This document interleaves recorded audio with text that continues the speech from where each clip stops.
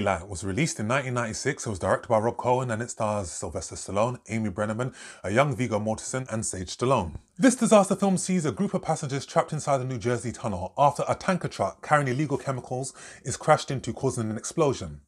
The tunnel collapses, trapping everybody inside, and it's discovered that the air and oxygen is actually running out. And it is up to a former emergency medical services person called Kit Latura, played by Sylvester Stallone, to help him rescue them. As always, thank you for supporting this channel. Please keep on supporting it. If you are new to this channel for the very first time, hit that subscribe button so you can follow this channel. Hit the alarm bell as well so you can get notifications from me when my video is going to be uploaded, and help give this video a like to help the channel grow. Daylight is a homage to the 1970s disaster pics of old, namely the Towering Inferno and the Poseidon Adventure. Daylight is a disaster movie for the 90s generation who are too young to remember those films. From the opening sequence, how the film is actually set up, where we see the introduction of the characters, this was so reminiscent for me of the Towering Inferno. How we see the key players being brought in and how we know who's going to be involved. Daylight has so many cliches that it's unbelievable. One of the main characters in this film is George, who works as a guard in the tunnel, declares his undying love for his girlfriend, played by Vanessa Bell Calloway. And he says that he has something that he wishes to tell her later. On that basis alone, you know that he's not going to make it. But Daylight is so entertaining because it knows what it is and it doesn't try to be anything else. Thanks to some great set pieces, directed by Rob Cohen, some brilliant visual effects, and some great performances, Daylight is certainly formulaic, but at the same time it is certainly entertaining, and you cannot deny that. There's a lot of claustrophobic elements that keep the tension going, in terms of water, in terms of rats, in terms of the lights going out, in terms of explosions, in terms of the fear. But Stallone's character, Kit Latura, keeps everybody unified by saying we've got to work together. And it's that keeps the film moving. Rob Cohen handles the film competently. Another favourite film of mine that he directed was Dragon, the Bruce Lee story. And then he would cement his status as an action film director with such films as XXX and the first Fast and Furious film. Now I dare you to say that 10 times in a row. Sylvester Stallone as Kit Latura. Stallone was 48 when he did this film, and he said that he wasn't going to do any more action films after this. But he would go on to do such films as Rambo and Expendable films. The character that Stallone played is the same as the character that he played in Cliffhanger, which he released in 1993. And they both have the same traits.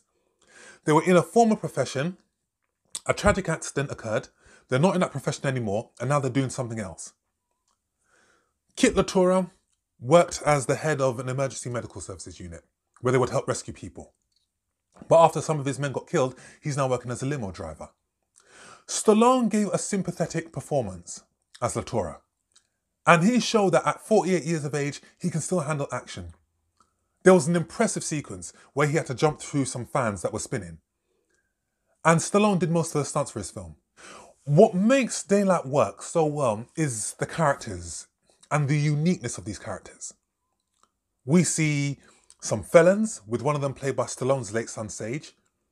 We see a couple who are going through their own disagreements at the moment. We see an elderly couple.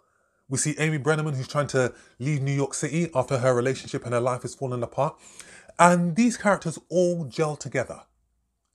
One of my favourite scenes in the film that still gives me goosebumps is where Stan Shaw's character George is accidentally hurt and he's crushed by a car. And all of these passengers that were all afraid to jump in and get involved all come together to help him. That was one of the most heartwarming scenes of the film. Coupled with Randy Elderman's score, which was just beautiful, which captured the hope and the heart of the film, that made that scene even more brilliant. Daylight has a fine supporting cast. From Dan Hedaya, from Amy Brennerman.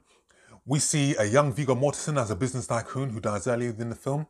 All of these characters keep the film floating smoothly. Daylight has some spectacular visual effects and utilises miniatures that still hold to this day. Daylight was released at a time in 1996 where there was a lot of high-profile blockbusters that were coming out at that time. And unfortunately, it was overshadowed. But it is still a watchable film. And Daylight inspired a resurgence of the disaster pic, in which we saw such films follow like Dante's Peak, Volcano. All of these films owe a debt to Daylight. Daylight is a film that doesn't take itself too seriously. It is a thoroughly entertaining film, it does what it says on the tin, and it is a film that flows beautifully from start to finish. The teamwork in this film is what makes the film great. Stallone leading these guys to safety, delivering some old school Rocky metaphors in the film, it just helps. And it wouldn't be a film unless there was a pet in danger. And there was a couple's dog that Stallone helps to rescue that is just the cherry on top. So I'll give this film a very strong 7 out of 10. So guys, that's my review. As always, thanks for supporting this channel. Please keep on supporting it. There will be more retro reviews from the year 1996 coming. I want you to hit that subscribe button again so you can follow this channel. Hit the alarm bell as well so you can get notifications from me when my video is going to be uploaded. Give this video a like as well. Have you seen Daylight? What did you think about it? And how do you feel about it 25 years on? Comment down below and I shall see you all on the next film review. Take care.